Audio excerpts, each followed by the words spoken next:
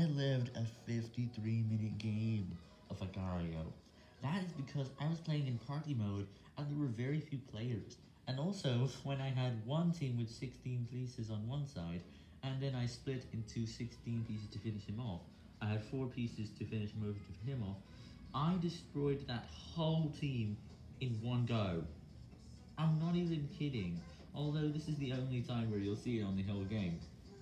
After this, I had almost 10,000 maps, and again, that's really big, and I was also at one point the last man standing. Later, some other players decided to join the map, and then I was no longer the last player. I also saw some other teamers too, but then after that, it was just normal for me. I didn't have much to do. But then, I had a lot of players join the map around 30 minutes into my game, and then after about 23 more minutes, I died. Although this took a long time, and it was taking a really long time. I also ate some bots too.